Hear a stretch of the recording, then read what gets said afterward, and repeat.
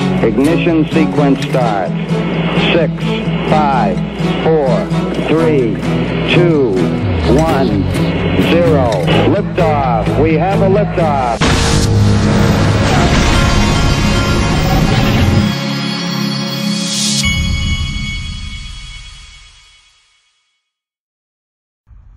Hey everybody, this is the Digital Asset Investor.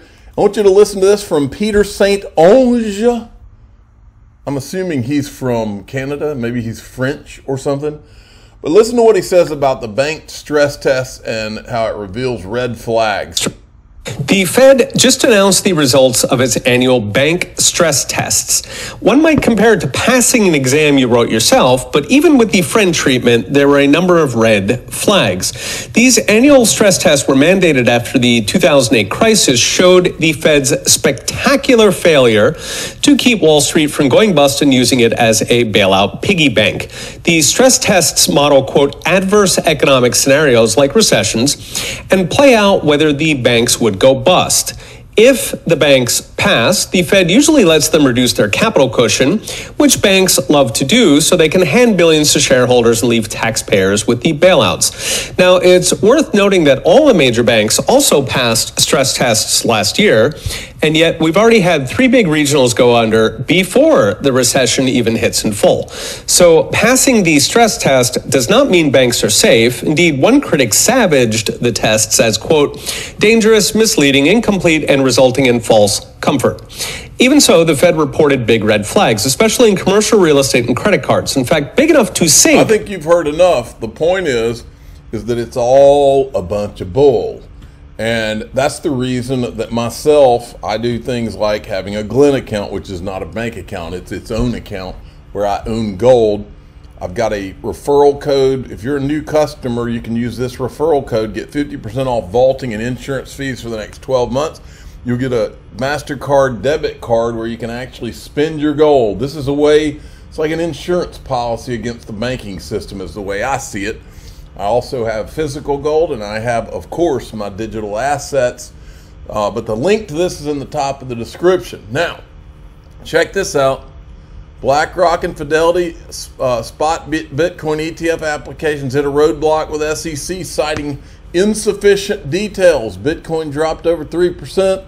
May have dropped more than that. I haven't even looked. But these are games, folks, because make no mistake, these people own Gary. So I would say they call Gary and they say, look, make it look good. Make it look like it's a big fight. But Gary is, make no mistake, Gary's owned by them. Now, we know Max Kaiser worked for Russia Today for quite a while, so we don't know if he's owned by them, but we know he worked for them. Today, he said this. As explained, the SEC runs a protection racket for Wall Street crooks. I agree with that. So this is no big surprise. It also means XRP will definitely lose their case. I think you're wrong on that one, as well as everything not Bitcoin is untouchable. Bitcoin is untouchable. Not on the basis of law, but because Gary's a leg breaker for banking mob. I agree with that. John Deaton corrects him. Max and I certainly agree that the SEC and Gensler have been deployed to protect the incumbent legacy players. As for the rest of Max's comments, it sounds like someone who is smart enough to buy Bitcoin at $1. Okay, let me make sure. I'm hearing a lot of rumbling. Is everything okay out here? I'm hearing a lot of rumbling. Hello? Is everything okay? Sounded like my 10-year-old was in a fight out there, so I got up to go out there and check it out. Okay. They don't tend to be quiet when I'm doing this show. All right. So now we've got this. Anthony Scaramucci, who is a Bitcoin maxi, to $400,000 and 1 billion users. What does Bitcoin look like at 1 billion users? I'm going to be very simplistic. This is a quote from him. Billion users is roughly 8 times more than we are right now. Bitcoin, I actually think we're undervalued and technically oversold here. So I would have thought that Bitcoin would be where we are in terms of users at 50K. So intrinsic fair value to me would be at 400,000 a coin. I'd add 1 billion users because, again, you have a fixed supply and you've got less than 21 million. You and I both know that the mining finishes in year 2140, and you've also lost coins in the process of adoption. We probably get 2 to 3 million coins that have been misplaced. They can be in a landfill. They can be in an old BlackBerry or somebody's laptop back in 2010. And so as a result, which you probably have about 18 million coins in the universe, there are 48 million millionaires on the planet. 48 million millionaires, I didn't know that, on planet Earth, according to JP Morgan. Well, there's only 18 million Bitcoins in existence. I like those numbers, but what he's not factoring in is there's only 100 billion XRP, and XRP could very well win the case. And if XRP wins the case, why own Bitcoin? That's the question. Gold Telegraph, breaking news: Argentina will allow commercial banks to open customer accounts in yuan. Things are accelerating. Now this is Yasin Mubarak makes a very good point. I cannot believe the current domestic administration is giving up on the entire crypto voting bloc in the U.S. I mean, we're not huge, but I'm sure in some states we are big enough to tip the balance of power. I'm either living in a bubble or the Democratic Party is in for a rude awakening come November 2024. And he's retweeting this where it says, President Biden says he's going to make tax system fair by eliminating loopholes for Bitcoin and crypto traders, printing trillions and blaming Bitcoin. Well, I'm not a crypto trader. I'm a digital asset investor, which means I hold this stuff for a long time. I don't do a lot of trading type stuff. So does that mean he's going to attack me too? Because that doesn't make any sense.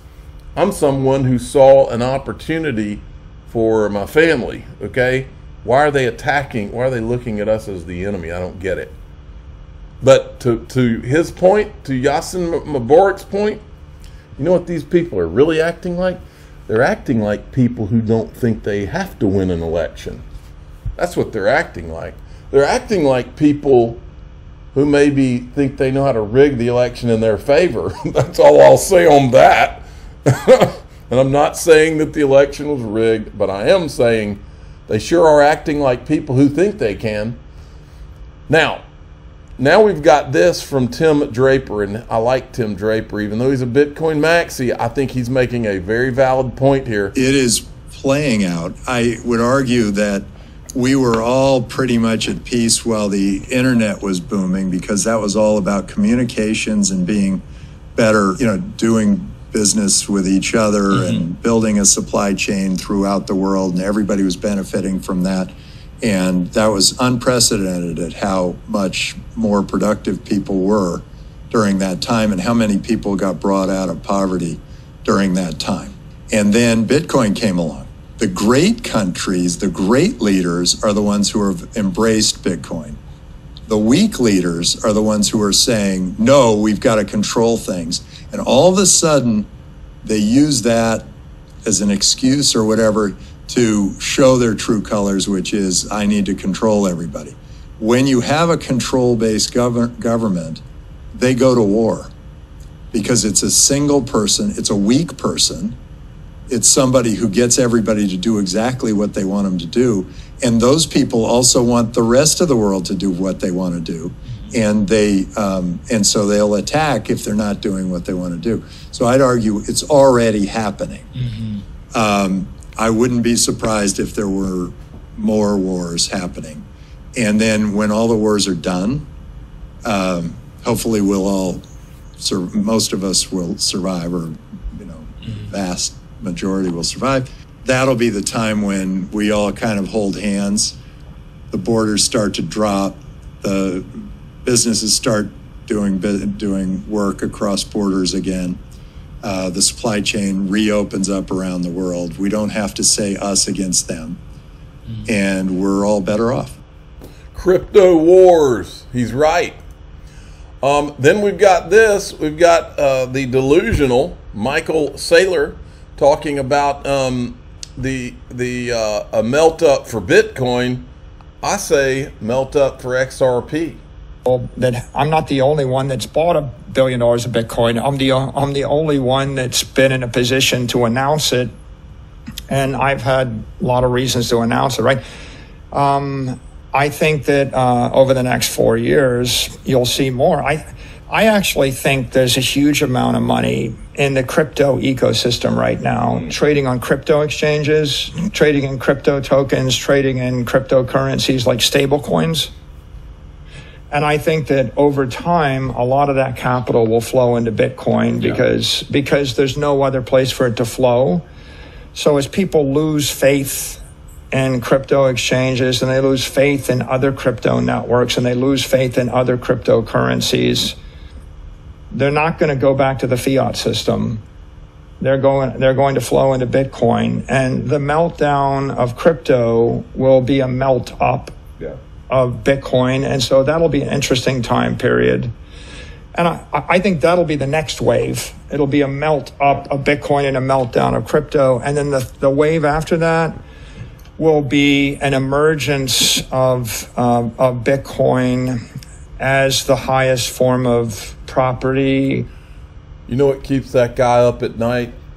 What keeps one eye open is, what if Ripple wins? What if Ripple wins? If Ripple wins, look folks, this is something that guys like him and Max Kaiser will not have a discussion about. The thing itself is not a security. The oranges were never a security. That's a fact. The things on the secondary market have never been declared to be securities, ever. That's a fact. There's no case law on that. John Deaton said it 1,000 times. Secondary market's not a security. It's just a matter of whether this judge does the right thing. There's a very good chance. And I'm not saying Ripple wins on the whole thing. I think the way it ends is that some of the transactions in the past will be called securities.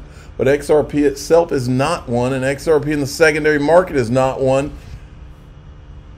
But these guys want it just for Bitcoin. It's so silly because Bitcoin doesn't even work. Proof of work is a joke. And it's not going to change your entire financial system. Proof of work is not going to cut it. It's not going to happen. We really could have used the Winklevoss brothers when we were fighting against the SEC for the last 2 years.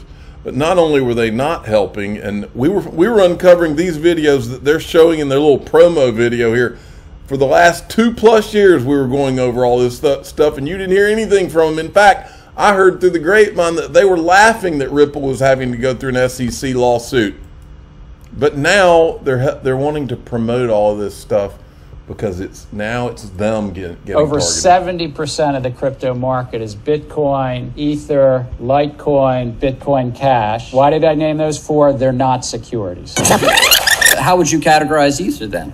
Look, I think that the general sweep of what Congress did, not just in the 30s, but as amended. I'm asking you, sitting in your chair now, to make an assessment under the laws as exist. Is Ether a commodity or a security?